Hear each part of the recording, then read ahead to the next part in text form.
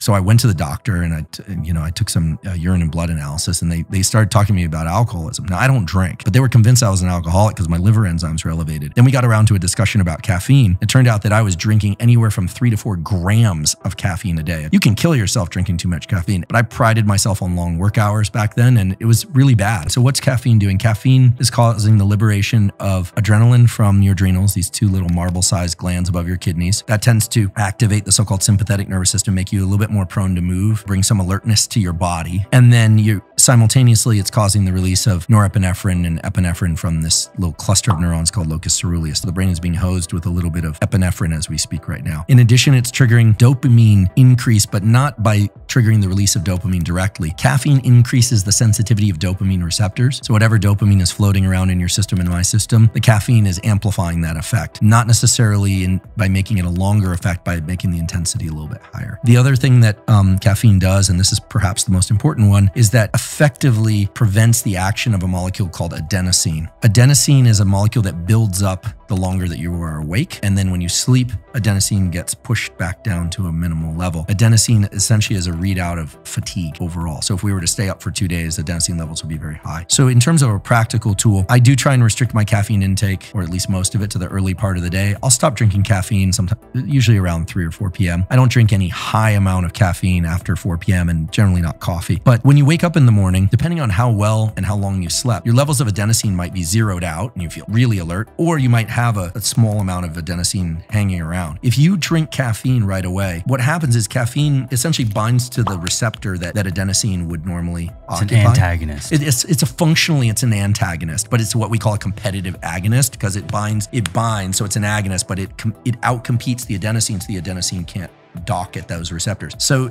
that's great because you start to wake up. But then around 2 or 3 p.m., as that caffeine wears off, the adenosine that's still around binds to those receptors and you get the afternoon crash. So one way that you can avoid the afternoon crash, or at least offset quite a bit of it, is to wait 90 to 120 minutes after you wake up to ingest any caffeine. It is important to hydrate early in the day too. Caffeine is very dehydrating. It causes for various reasons that relate to its effects on the kidneys, you start to excrete sodium and potassium and the electrolytes. And the action potential, the firing of neurons that we were talking about earlier, is mediated by the entry of sodium into the nerve cells and to some extent the exit of potassium. It's a coordinated dance there. You need electrolytes for your nerve cells to fire. So when you're dehydrated, you can't think as well. You can't function as well at the neuromuscular junction. So the first thing I do when I wake up is drink water. I mean, you should hydrate first thing in the morning. Obviously, you should use the bathroom too if you need to do that, but then push out that caffeine intake a little bit. And it's a little uncomfortable at first, and some people don't experience an afternoon crash, or people that are going back for more caffeine in the afternoon, they often find that they can drop or halve the amount of caffeine that they're drinking in the afternoon, which then has a nice cascade on the sleep system and the ability to fall asleep. Often I hear when coffee comes up, people talk about adrenal fatigue and pineal calcification.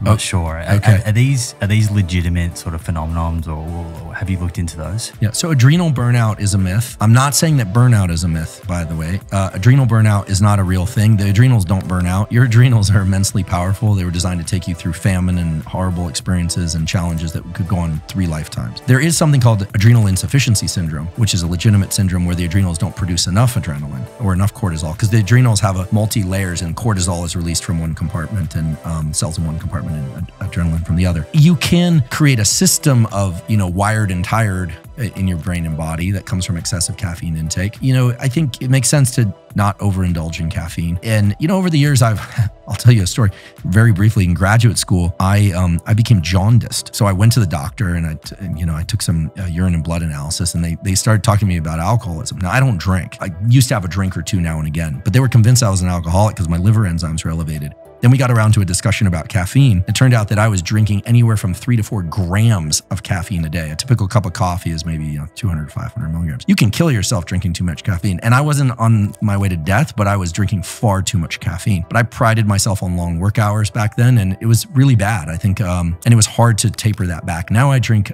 usually a cup or two of coffee early in the day. Yerba mate is my preferred source of caffeine. Some days I don't drink any coffee. So you can really overdo it. I don't think you're going to burn out your adrenals. I think you're going to be stressed too often. You're just burning up energy. And we hear about fuel energy in the body, something you know far more about than I do, the utilization of fuel energy. But neurons in our nervous system have a sort of what I would call neural energy, the ability to focus, the ability to stay engaged. That's based on the dopamine and the noradrenaline system. And if you are chronically in a state of go, go, go, and I should mention that dopamine and adrenaline, when they are enriched in our body and they're released in our brain, we tend to focus on that exteroception, things outside the boundaries of our skin. It's all about what we don't have going on now or that we don't already possess that we need and want. So they're motivating us. They are motivating us, but that being in pursuit is fatiguing over time. Whereas there are other neuromodulators and neurotransmitters like serotonin, oxytocin, things related to the anandamide system that are more about feeling content with what we already have or what's in the confines of our skin. Beautiful place we happen to live in, the people that we happen to have, social connection, they tend to be very soothing. And, you know, for better or for worse, a lot of our success in life professionally and our ability to obtain those relationships and those things come from being in pursuit. But you have to think of this as a seesaw that you need to be able to